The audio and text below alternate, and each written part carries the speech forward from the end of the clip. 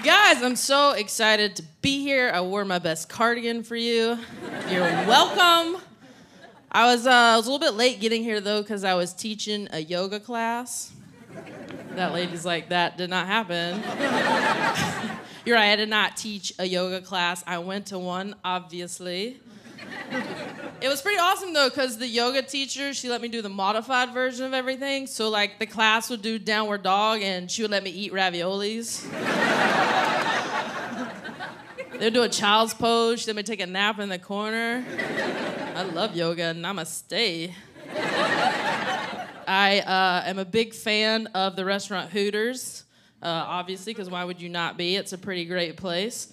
The waitresses there are pretty awesome because they get a little skeptical about people who come in there and ask to buy one of their outfits, and they get especially suspicious when that person is me. I went into a Hooters and I went up to the waitress and I was like, hey, I'd like to buy one of your shirts. And she's like, what size? I was like, duh, small. She's like, well, they run kind of small. I'm like, even better, let's do this. It's my goal in life to buy the entire Hooters outfit and just go into a Hooters and start waiting on tables. You know, I just like get on those shorts. I'm like, oh my God. Put them on, my gut's hanging out. These like 4 dudes are sitting there watching football, and I come in there, they're like, what the No. No. I didn't order that. Like, you don't want some chicken wings? I want to get real for a second, guys. Have you ever been compared to the entire Honey Boo Boo family?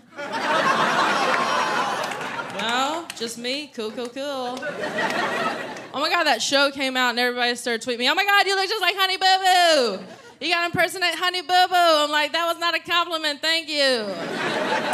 What was even worse is when I realized that all I had to do in order to impersonate Honey Boo Boo's mom, this is all I had to do.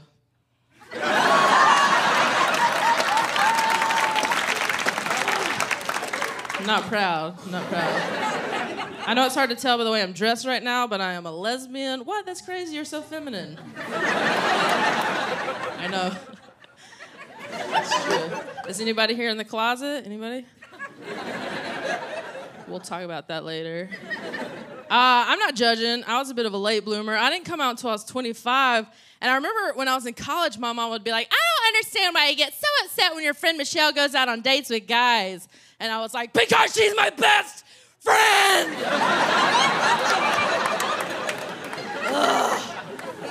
You don't get it. Apparently, I did not get it. I had no idea. I dressed just like this, too. When I finally decided to come out, it's really scary, especially telling your dad, because, like, your dad's your dad, you know? He's the one who teaches you how to play softball.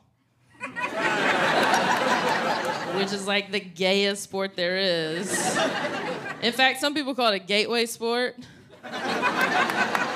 It's true. Softball, then lesbian. There's some straight girls here right now who are like,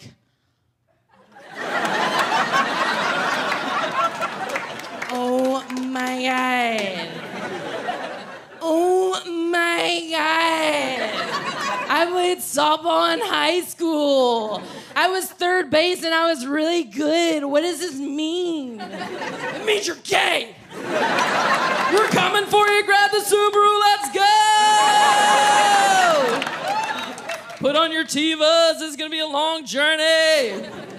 So when I told my dad, I took him to this hometown festival in the South to tell him, you know, safety in numbers. And you never know. And we're sitting there, and I'm like so nervous I can barely talk. I'm like, Dad, I'm gay. Dad, I'm gay. I just want to him again. At this point, he's really nervous because he thinks I'm special. So I'm like, Dad, I'm gay. And he cocks his head back. He's like, oh, shit. And then he's like, well. You want to go to Old Navy and get your new outfit? I'm like, Dad, what does Old Navy have to do with me being a lesbian? He's like, I don't know, they sell vest shit. That's my time, you guys. Thank you so much. Great.